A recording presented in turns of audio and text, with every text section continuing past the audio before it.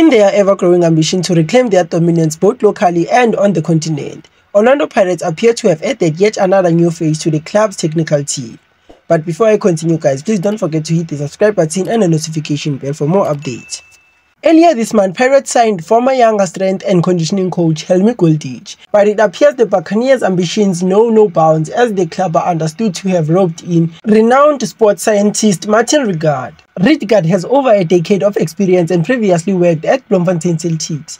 He also worked with Bafana Bafana as well as Olympic and Paralympic athletes. He holds a BA in Human Movement Sciences degree and an honours degree in sports science, which he obtained from the University of Free State. He was spotted at Pirates training sessions ahead of the CAF Champions League first preliminary round second leg tie against Jabal at Orlando Stadium on Friday night.